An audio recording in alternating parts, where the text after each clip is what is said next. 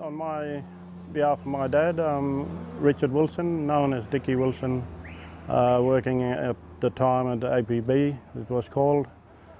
Just known as a young fellow when he used to be at work about 10 or 12 days, come back and take us for a drive in the old Land Rover. It was a work ute by then at the time, and we was a kid, and it smelled, you can smell the strong kerosene or something similar to that, but very strong. He had little small drums in the back, 12-gallon drums, and you can see spilt stuff on the floor, what he'd been working and using at the time.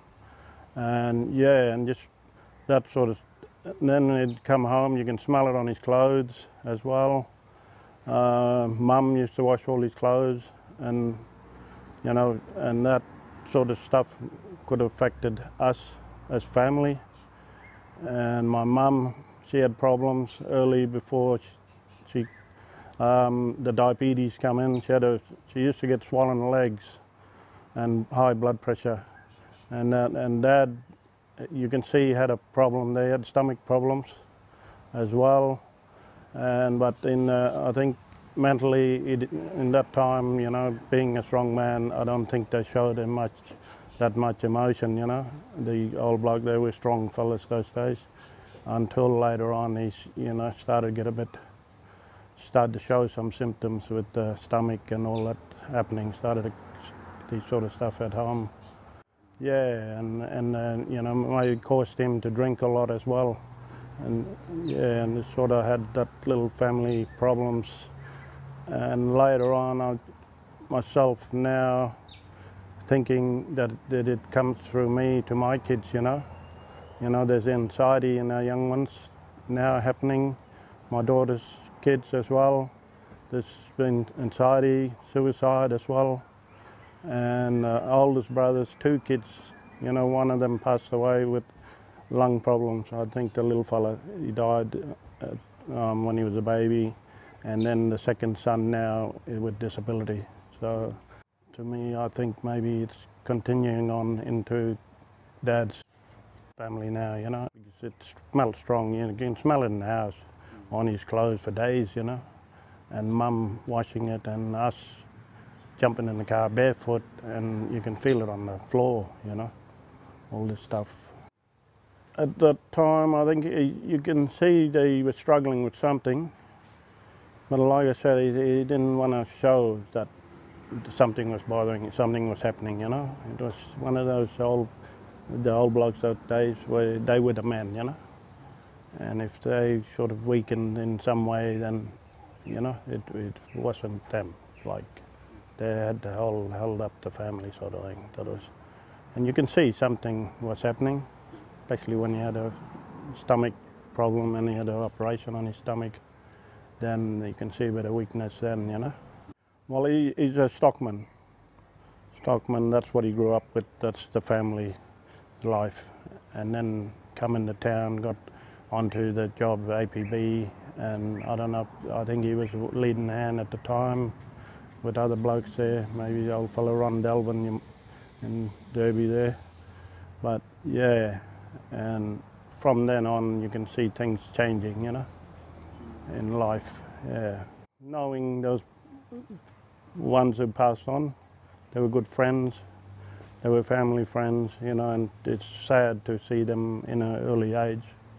You know, their life was cut short by some chemical, or, you know, have taken their life when things could have been protected a bit more, you know, from it, and have more education on what they've been using.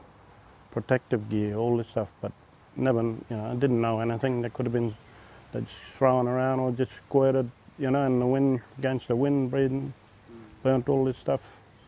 I don't think he had anything as well, you know, to any cover-up gear or anything that they've shown, or how far this chemical can go, you know, within your health, you know, and that, you know, and just speaking of growing up, I've got 2 uncles, my mother's brothers, up in Wyndham. They used it up there, and both of them got badly burnt skin. Well, you know, you can see it from where it's all been poisoned, really, their skin, until they got to them and they died. Yeah.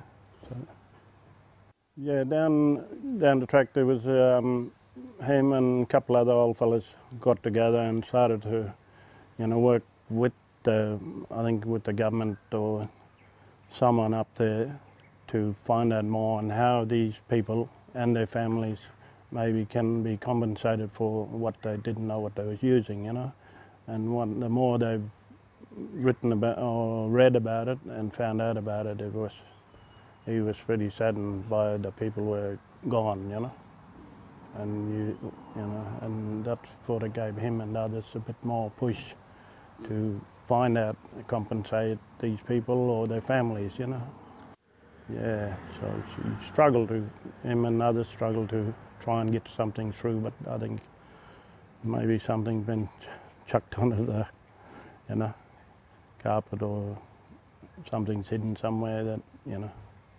it should have been brought out to be, fair to these people who've went out there, did it as a job, not knowing that how far this can go within their health or, I think need to maybe come back, even compensate or recognise these people who've worked for this department, knowing it was a great job at the time, and just give them some sort of closure on the people they've lost working with this stuff. Yeah, and at least compensate them or something, and just maybe write up a big written statement that they've been, they have done something or given them something wrong that other places have chucked, other countries have closed down and brought here. If it was closed down in another country, then there was something wrong with it,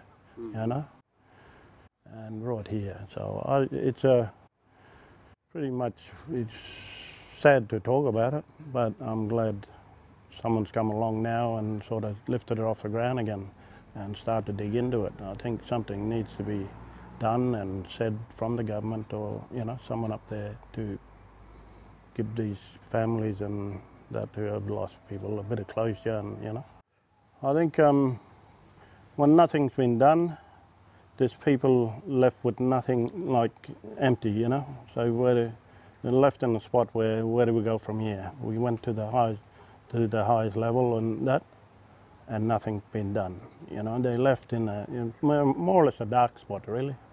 To find this, like I said, closure to what has happened overall.